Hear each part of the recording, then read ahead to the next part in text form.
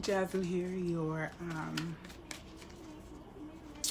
spiritual life coach and tarot oracle reader. I'm doing a reading for Aquarius, Sun, Moon, Rising. We're just going to dive right in and see what these mid-month energies are talking about. There's a full moon, a new moon eclipse in Sagittarius tomorrow. So we just want to kind of take a look at Aquarius's energy. I'm going to do a Celtic spread here and dive in deep about what's going on for Aquarius. I am Aquarius myself, so kind of see what's going on with love, work, leisure life in this spread here. I'll just tell you what energies pop up. And yeah, I already did a cleansing of the area in my energy, so let's see what's going on, Spirit. Let's get into the overall energies for the mid-month of December 2020. What do we have? Mental conflict. So you're in your head about some things, okay? You feel one way about something and you feel another way about something. It's like, it feels like it's hard to really grow on one particular thing. This is really giving me 8 of swords energy, like you're kept in your thoughts, right? And your thoughts are consuming you. This also gives me 2 of swords energy, where you're not really sure. You're so wrapped up in your thoughts you can't make a move, or you're not really sure what move to make or what's the best move to make, or maybe you could even make the wrong move because you're just so tired of thinking about what you need to do. Let's see what counteracts this energy. Okay, you here, you have this acceleration of motion, okay? So you guys are trying to figure out how to get things done quicker, faster. Things are happening a little bit too slow for you, and it feels like there's so much that needs to be done that you almost like, it's like crippling anxiety. That's what I'll say. So what's the present energy, the past energy that will be present? Gosh, so again, I said you guys want things to happen quick, fast, and it looks like right now the energy that you guys feel like you've been patient, right? You've been patient. Like, I've been waiting. Like, is this going to pop off? Is it going to happen? What is the future energy? Okay, so in the course of waiting, it does feel like you guys are trying to block negative energies. It kind of feels like you guys don't want anything to interrupt the good that you're waiting on. So it feels like you planted a seed here in the past, and you guys are waiting for the seed to flourish, to grow. In the midst of that happening, you want everything to stay in tune to higher vibrations. You don't want to experience any negative energy. I'm going to actually clarify this temptation card, because like while you're waiting, it just feels like you guys are also like trying not to get tempted by some things, negative energy. You could be letting go of addictions here. I did see that in your last reading. So it's like, okay, look, I'm trying to stay as far away. It feels like someone is something or someone is trying to darken the path that you're on. It feels like you're trying not to be consumed by the dark elements of where you're at right now. Okay, so a lot of you are trying not to fail at something. Okay, so a lot of you feel like you just fail. Like, I feel like y'all let go of something and then it comes back around. I'm not gonna lie. This isn't the best, okay? This could be a person, place, or thing. This could be a person that you let go of and they're coming back around and you feel like, damn, I should have held out longer. I didn't held out. It just feels like it could even be addiction that you let go, and money as well. If you have a spending issue, it's something you're not going to be successful with. I could guarantee that. It says relationship, a commitment, something that you committed to. You're not going to be successful to something that you told yourself that I'm not going to do this, and you do it anyway. Okay, again, person, place, or thing. It looks like that truth comes down, but it feels like you dab into it and then you dab back out. What is because then you have the reward card in up right here, but right here, this victory card, it's in reverse. So this is like telling me it feels like you guys dab into something and then like it show you it's just like kind of like a more of a realization, like, damn. So this thing that you're conflicted about, it's like something you're trying to stay away from, but it merges into your life, it dips back in, you go into a low vibration. Then you remember the commitment you had to yourself, you remember to have patience, you remember divine timing, you remember to keep working on yourself. But it does look like something seeps back in there.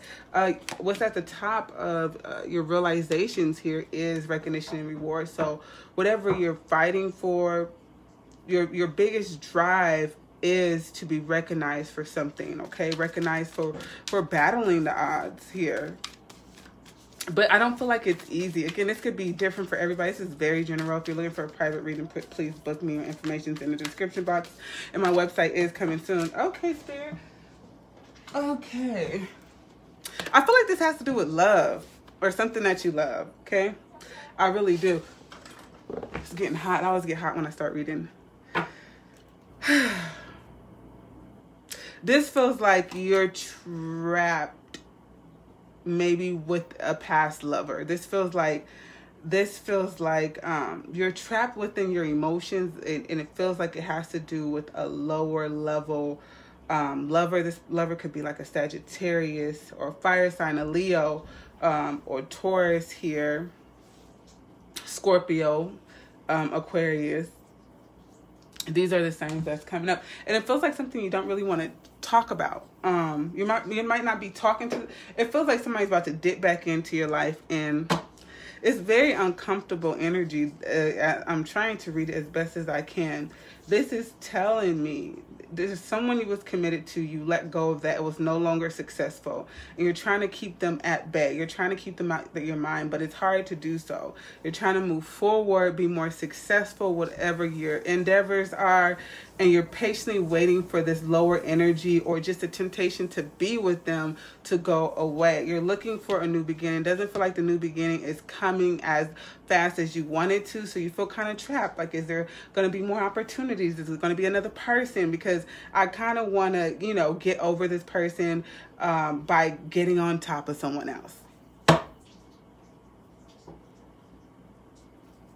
I see some hope here, though. I feel like someone just might be coming in to ignite that, but I don't know if you're really going to be into this person, because it looks like your guard's up. Like, if you do find someone you're interested in, your guard's up because you're still attached to this energy that wasn't good for you, if I must say so myself. Yeah, so it's like you're battling how you feel inside and what your realization is. It also feel like you know that you are worthy. It feels like you want to be appreciated. Sorry. Like you're worthy. You want to be appreciated. And literally, this is the energy that I felt here. I did say the 8 of Swords and 2 of Swords with this conflict.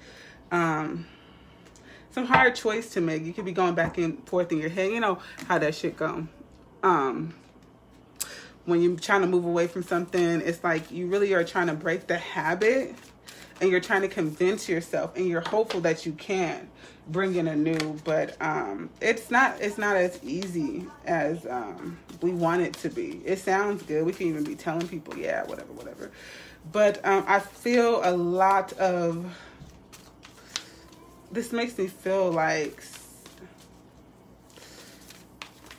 it's hard to get away from something that has and it can even be because someone is attached to you as well. A lot of us pick up on other people's energy and we embody them as our own, okay?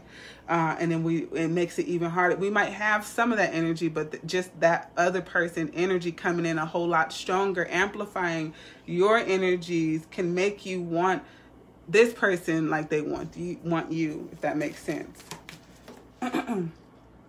There's a full moon, a new moon eclipse in Sagittarius here. So let's pull some moonology cards to see what Spirit has to say about what seeds need to be planted. It's not really, it's a time to harvest, okay? It's a time to plant seeds, okay? It's a time to set intentions on what you want to see blossom, especially on the 21st. It is a time to really, really get clear about this lower energy that's keeping you trapped in fear, temptation, and conflict. You really have to get clear about this right here. Yeah, I see that you're hopeful, but you want to get clear about this because you do want this. Just a new, fresh start, like spring all over again in the wintertime. But it does say a rough cycle is over, but you do have to release again. Don't let your past hold you back. So you guys are coming into a new cycle, but again, it doesn't feel like it's happening fast enough. So as you're transitioning through a cycle, it's that tug and pull residual energy. So planting a seed tomorrow will be of something you would really want to commit to. For sure, you really want to bring that in so you can be successful. I feel like you will reap good rewards if you plant seeds about what it is that you want to change and transform. Nothing is set in stone. So this is saying that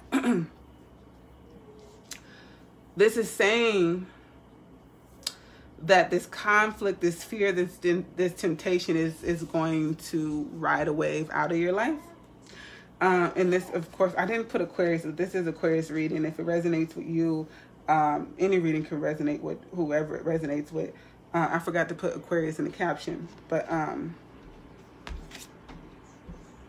show the world the real you. So it's saying Sagittarius and Aquarius are very much so alike.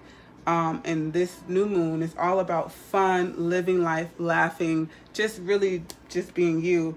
So it's just going out in the world and allowing yourself to do things that you like, what you love, no matter what people, just being happy, spontaneous, spunky, optimistic, and not going too much in the shadow side of that, because, everyone has a shadow side of what spontaneous and optimistic looks like. Let's get another advice card. Okay.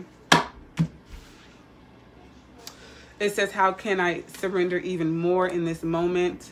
It is essential to have clear, strong intentions of what we desire. Like I said. But it's equally important for us to detach from the outcome. It's time to surrender. Let the universe have some breathing room to work. Let go of the will and trust so deeply that your trust turns into gratitude for what you cannot see yet, but you know it's coming, which is this reward. Okay, you guys, like I said, you guys been patient. So it's kind of like you're so scared that this energy is going to rob you of what it is you're trying to accomplish. Like, damn, if I wait long enough, I might just go back to what the fuck I used to do. Is this even worth it type of energy? So today's action is know this so deeply that your soul vibrates. You are not alone. Your life has purpose. And the more you surrender, the more God can produce miracles. And that's what this is, okay? This is that miracle that's coming in, okay? And it's a really, really, really one that's going to stick because you're so patient. As you can see, these pillars here are very strong. This is something that's going to stick, okay? For sure. So it's like whatever was not successful in the past, it wasn't successful for a reason. It was unsuccessful because you're moving it into something that's going to be more successful for you. And it's just saying, like, relax and chill out and do shit that makes you happy and not like in fears. It's going to happen. It's going to take place. You put your bid in, you play your numbers, you set your intentions, and there's a form of surrender that has to happen. You make sure you're charging up that energy, but you're not grasping so tight onto it that it's pushing the energy down. It's a very thin line, okay? I think we all have to find that line of charging up what it is that we want to do, but also not weighing it down as well. So Aquarius, that is your reading for mid-December. I hope that it resonated. Peace.